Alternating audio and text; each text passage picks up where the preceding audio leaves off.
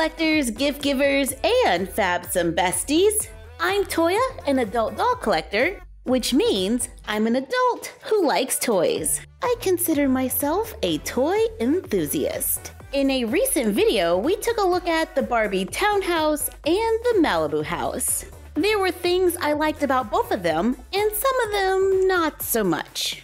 So today we're gonna give them a little makeover. I liked the kitchen on the Malibu House, so we are going to separate it from the rest of the house. Once assembled, these pieces do not like being removed. There is a possibility that you may break and destroy the entire house. You have been warned. All right, let's remove this. And it can stand on its own, so that's awesome. I've set up the townhouse, and we're gonna just put the Malibu house right next to it. Oh wow, I didn't know this side could fold back. Now we have a pretty large house with 2 bedrooms, the bathroom that I liked, and the kitchen I liked that we can decorate. When it comes to decorating brand dollhouses, I personally don't like making permanent changes. I want the option of being able to go back to the factory look. Because who knows how I will feel 5-10 years from now.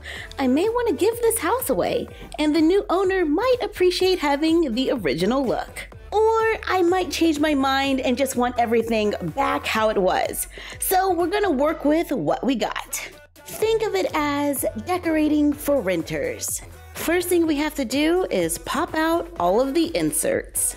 Some are easier than others. We are left with pink and white walls. I wish all the walls were white, but since I'm not willing to paint it, we have to work with it. I have pink poster board. The color is pretty close. Take the cutouts, place them onto the poster board, and trace around them. Cut them out, place them back in the wall to remove the printed background and make it more neutral without using printables or scrapbook paper. It's an inexpensive, easy solution, and you can look at different colored cardstock to try to get a closer match. If you're okay with printables and scrapbook paper, then we can cover the poster board with paper for a little texture. Now that we have a pattern, we can make different ones and switch them out depending on how we feel that day. It's kind of like removable wallpaper, so we can get a little crazy with it because we know that we can change it whenever we want. For the bathroom, I'm using white poster board and I cover it with our subway tile printable. Ever since we did the Encanto kitchen, I've been wanting to try something. Well, I tried it out a little bit, but that kitchen was way too big, so I stopped. However, this is a nice size. I'm using my hot glue gun to add some dimension to the tiles. I'm just gonna go back and forth, filling it in, trying not to hit the lines. Skip to another section that's nowhere near the one we just did, and repeat. I found that if you do them too close while the glue is still wet, they'll just merge together and become one giant glob. This does take a little bit of practice, but you can see it, right? I don't know, is this even worth it? I ended up with a lot of air bubbles. I don't know, I do like the texture, I just might need some practice. But it doesn't look half bad in this space. On the bottom floor, I'm going with a simple white wall, and I did an outside look for the other side. Let's remove the refrigerator door and the shelves, stack and glue together layers of poster board to make new shelves, turning the refrigerator into a shelving unit. I'm not loving the way this support wall interrupts the front door, so cut 1-inch strips of foam board, glue them together to make a support beam. We can easily remove this one by pulling out this little pole thing. There we go. Then remove this wall and place the new support beam underneath, allowing this space to stay open, and now the door is not blocked. Repeat for the other side to open up that space. They might move around a little, so I cut a piece of foam board that will fit in that space. I cover it with contact paper or scrapbook paper or printables. Any of those would work. Cut a hole in the floor to fit the column, helping the support beam to stay in place, and it's removable. I put a piece of white poster board in the center to cover that gap. I cut a piece of poster board to fit the kitchen floor. I cut a 3/4 inch strip to glue around the edge. Cover with contact paper. Remove the refrigerator and stove. Lay down the new floor over the purple one. Then put the appliances back in to help hide that bright purple floor. You know, a house with a neutral color palette would make things easier. Just saying.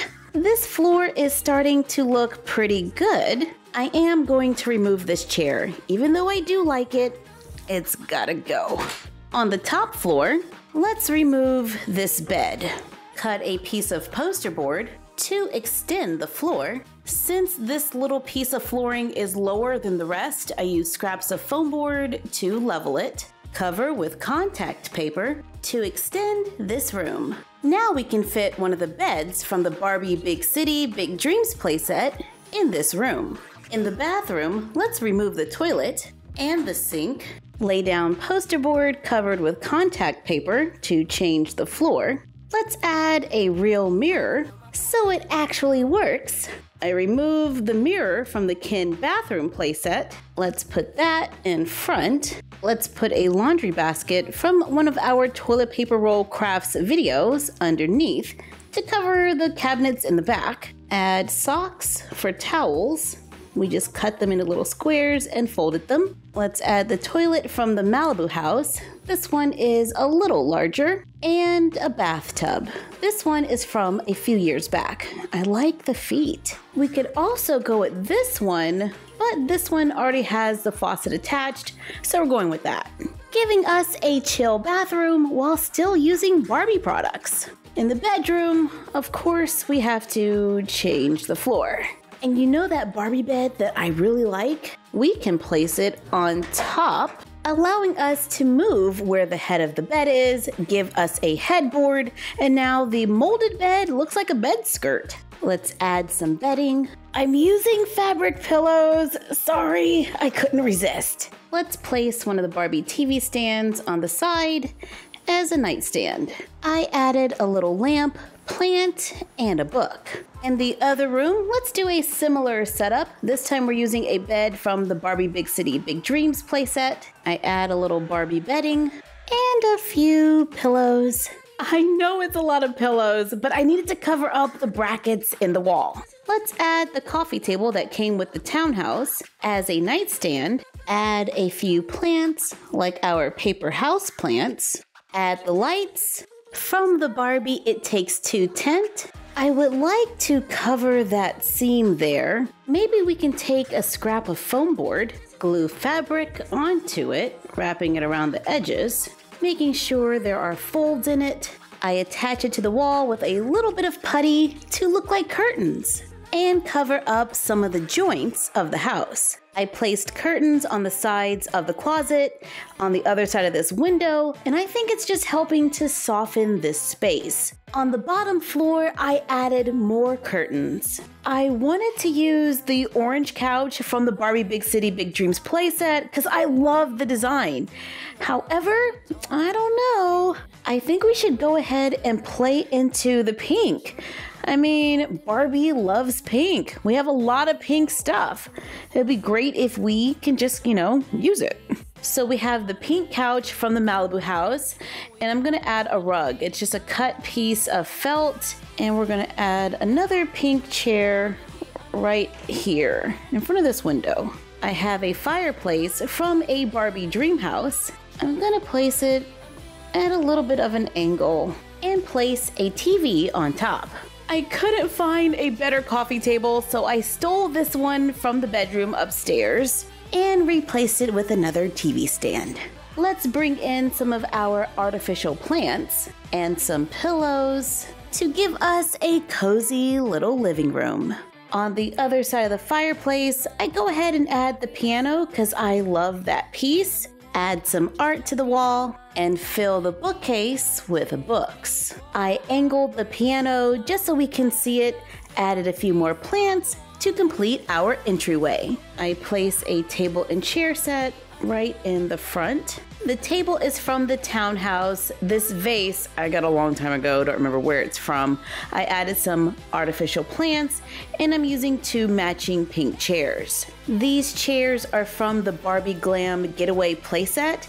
I found it on clearance for $11, so I bought 2, and that's how I was able to get 2 matching chairs, because the playset comes with in 2 different colored chairs. Set the table so the dolls have a place to eat. On this wall, let's add the Barbie desk and a stool.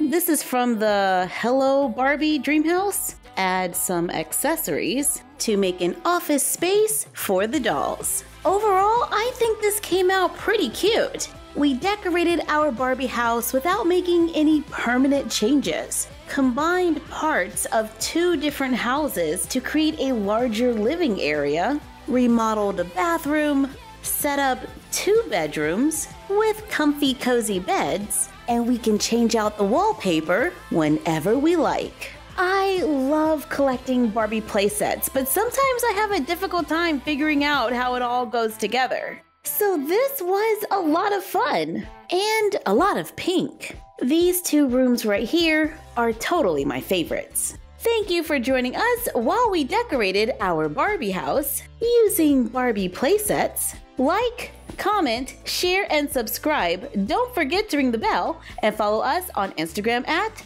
MyFroggyStuff, the Frog Vlog, and Bella of MyFroggyStuff. And we will see you next time. Bye!